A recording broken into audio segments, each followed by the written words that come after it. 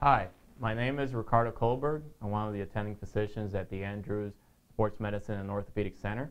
And today we're going to be performing a percutaneous needle fenestration and platelet-rich plasma injection to the common flexor tendon at the medial epicondyle. So we've prepared the patient in a supine position with the arm in a flexion, abduction, external rotation position. We have the elbow at 90 degrees. We've prepped and cleaned the medial aspect of the elbow in sterile fashion with betadine solution isopropyl alcohol. We're using sterile gloves, and we sterilized the probe cover as well and using sterile gel. We have an ultrasound. We're going to be doing the procedure under ultrasound guidance to ensure we can find the pathology and perform the procedure visualizing the pathology as we debride the tendon. So brief history on the case. This patient sustained an injury to the common flexor tendon at the medial epicondyle 2 years ago doing weightlifting. There's been 5 rounds of cortisone injections done by outside physicians, prescription anti-inflammatories, rest, strengthening exercises, and despite that, patient has not gotten significant improvement. We performed a limited diagnostic ultrasound and noted that there were intrasubstance tears at the enthesis and at the proximal aspect of the tendon. And there's some intrasubstance calcifications that are noted in the common flexor tendon. So we can see these right in here. We have the dome-shaped structure, which is the medial epicondyle, the striated fibers that come out, which are the tendon from the medial epicondyle. And then it's probably a little hard to see, but there's a white line that extends out from the medial epicondyle into the tendon, which are the calcifications. And then there's a small undersurface tear that can be seen with a hypoechoic signal, which is a black or dark signal in the undersurface of the tendon, with a hyperechoic signal or white signal at the interface with the bone. So we're going to proceed with providing local anesthesia to the soft tissue. We use lidocaine 1%. For this procedure, we have to ensure that we know where the ulnar nerve lies in relationship to the medial epicondyle. The ulnar nerve can be seen posterior to the medial epicondyle. The medial epicondyle is the dome-shaped structure, and the ulnar nerve sits right here. It looks like it's described as great bundle. That's that small structure right in here. And we're going to be working in this area of the tendon. So when we provide the numbing medication, we want to ensure that we stay in this area. It is important to inform the patient that they will probably feel paresthesia along the ulnar distribution, most noticeable in the ring finger and the pinky finger.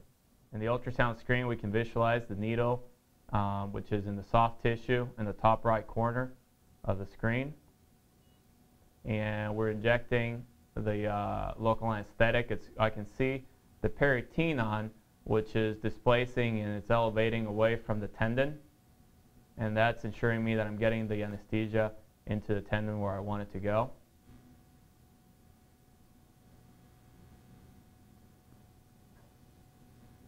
Now we do try to limit the amount of anesthesia that we put into the intrasubstance part. So what we do is we do one pass into the undersurface. This may bother you a little bit. And then we go ahead and inject some numbing medication to the undersurface as well. Okay. So we injected 2 milliliters of lidocaine 1%. Lidocaine onset of anesthesia takes, on average, 30 seconds. So I typically wait 30 seconds, and then I proceed to start doing the percutaneous needle fenestration. If the patient does feel discomfort during the procedure, we may repeat a second round of numbing medication. So this is the platelet-rich plasma product. 30 milliliters of whole blood were obtained and processed with an anticoagulant, and we obtained 5 milliliters of platelet-rich plasma concentrate. And this is what we're going to be injecting into the tissue.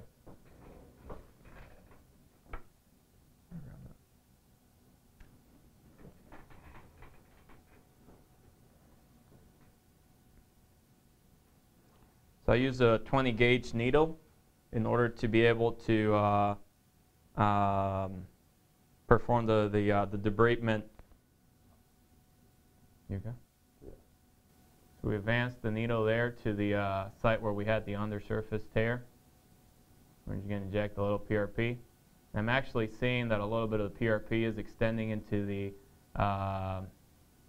common flexor mass, which is commonly seen with delaminating intersubstance tears.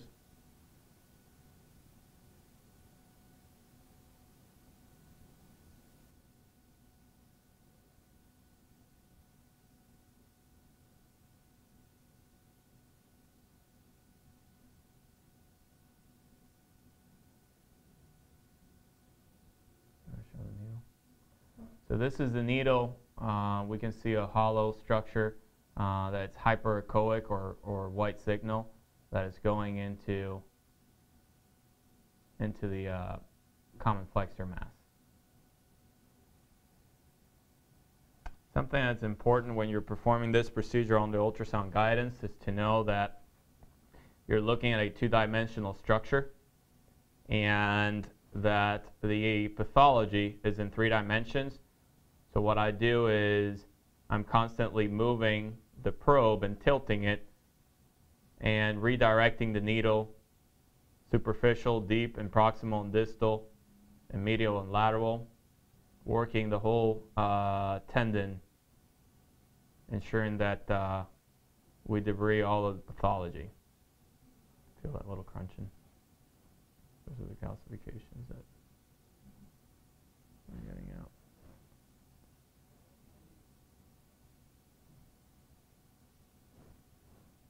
We're done. So we ensure that we achieve hemostasis in the area. It is important to remember that this is a procedure. It is a minimally invasive procedure, but still we are performing a procedure that debrides the tendon, and patient may experience soreness or pain after the procedure. So we always make sure that we give the patient a pain medication. It is common to feel a little bit of stiffness in the next 2 weeks, and weakness can also be experienced. We have the patient start physical therapy 1 week out from the procedure, working on gentle range of motion and gradually improving the range of motion to active assisted and eventually active range of motion.